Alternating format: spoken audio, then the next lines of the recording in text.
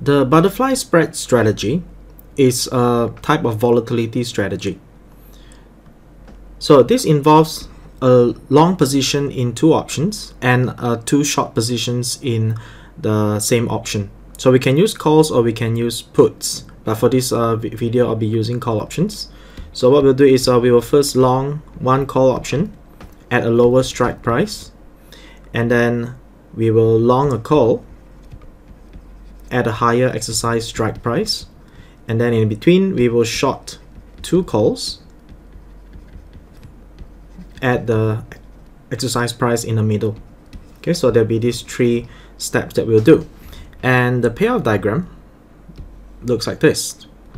We have the spot price, we have the gain, and then if you're doing a long butterfly spread strategy, then we will have this payoff. Okay, of course we have the payoff, the strike price, the lower strike price, we have the middle strike price, and then we have the higher strike price. So this strategy will be profitable if the spot price is within this range. Okay, so this is what we call a low volatility strategy. So of course if the volatility is high, then we will end up losing, so there's a maximum loss here. Okay, if the spot price stays at the middle exercise price, then we will have a maximum profit. So this is the point of maximum profit, and then there's two break-even prices. Now let's consider three call options on the stock that's currently selling for $14.50. The exercise prices are $13, $14, and $15, and the call prices are also given as follows. And the calls all expire at the same time, and the investor entered into a butterfly spread strategy. So let's determine the value of the position and the profit under the following outcomes. So first we'll build the strategy. So first we will long the call option at the lower exercise price of $13. And then we will long the call option at the higher exercise price. And then we will short two calls at the middle exercise price of $14. So initially, the long call at $13, that the premium is $180, so we buy as a plus. Then the long call at 15, okay, it's the premium is 80 cents, another asset there. Then we short two calls, so that's -2 times the premium 125. So in this case, the total premium initially will be 10 cents. Now, so this is a low cost strategy. Now in scenario A, when the spot price is $12.60, so in this case all of the options cannot be exercised because it's out of the money. So the value at expiration will be 0. So in this case the gain will be 0 minus 10 cents. That's a change. So there will be a loss of 10 cents here in the strategy. Then for scenario B, if the spot price is $13.50, so that's slightly above the first long call. So the long call here at $13 can be exercised. So the payoff will be 50 cents. Then the other two options cannot be exercised. So the value at expiration will be just 50 cents. And in this case, the gain will be 50 cents minus the 10 cents initial value. So there's a gain of 40 cents there for scenario B. Now in scenario C, when the spot price is $14.70, so both now the first two options is exercised. So for the long call at $13, the payoff is $14.70 minus 13, so we get $170 from that. And then for this for the two short calls here, the payoff will be $14.70, okay, minus 14. But in this case we short two calls, so that's -2. So in this case the payoff here will be -140, so we have to pay to the other parties.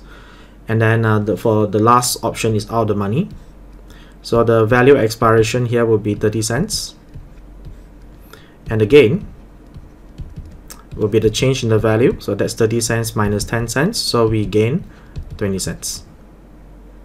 Now let's look at the last scenario. Now for the last scenario, when the spot price is $15.90, so in this case the payoff for the first long call is $15.90 minus $13, so we get $2.90. And then for the two short calls, so that's -2 times 1590 minus 13. Okay, sorry, minus 14 here. So that's negative 380. And then for the last call, we can exercise it. So we get a payoff of 1590 minus $15. So we get 90 cents there. So in this case, it exactly gives us a 0 value. Okay, so our gain here will be 0 minus 10 cents. So we lose 10 cents. The maximum profit of the long butterfly spread strategy, okay, is arrived when the spot price is equals to the exercise price, which is in this case $14 is the exercise price in the middle. So what we'll do now is we just set the spot price equals to the middle exercise price. So the first option can be exercised. So the payoff is 14 minus 13, that's $1. Then for the short 2 calls, okay, this is these two options at the money, so that's negative 2 multiplied by the spot price minus the exercise price, so that's 0. Then the third option is out of the money, so that's 0. So our payoff or the value expiration for the strategy is $1. So the gain here will be 1 minus 10 cents. So our maximum gain here will be 90 cents. For the butterfly spread strategy on the long position, so the maximum loss is when the spot price is below the the lower exercise price, and when it is greater than the higher exercise price. So we can and they are the same. Okay, so I'll just take some price that's below 13. Maybe I'll take $10. Okay, so in this case, if the spot price is $10, so all the options are again out of the money. So the value at expiration is 0. So the gain is the change in the value. So that's negative 10 cents. So we lose 10 cents here. Now if I take something greater than 15, for example, let's say if I take 20 here, let's try out. If I take $20, so the first option is in the money, so the payoff is 20 minus 13, I get $7. And then for the short 2 calls, that's negative 2 times 20 minus 14, so that's negative $12. And then for the last option is 20 minus 15, so I get $5. So it will always come back to 0 in this case. So the gain will be the change in the value, 0 minus 10 cents. So that's negative 10 cents, negative 0.1, which is a loss of 10 cents. So this is negative 0.1. Okay, and earlier this is positive 0.9. So for the butterfly spread strategy, there are 2 break-even prices. The first one is slightly above the first call, the first long call, and then the second break-even price is above the short 2 calls. Okay, so let's start for the first one. So for the first break-even price, only the first call option, the long call, will be in the money. So the rest will be out of the money. So when the spot price is equals to S sub 1, the first break-even price, so the first option will be in the money, so the payoff is S1 minus 13, and then the rest will be out of the money. So your initial value, your ending value is S1 minus 13, and by definition the gain should be S1 minus 13 minus the initial value of 10 cents, so that should be equals to 0. So if we work it out, the first break-even price will be 13 plus 10 cents, so that's $13.10. And then for the second break-even price, in this case both the long call at $13 and the calls that we short in $14 will be in the money, and the last call will be out of the money. So let's finish this off. So in this case, if the spot price is equals to S sub 2, the first option will be in the money, so that's S2 minus 13. Then the second option will be also the short 2 calls will also be in the money, so let's write negative 2 times S2 minus 14.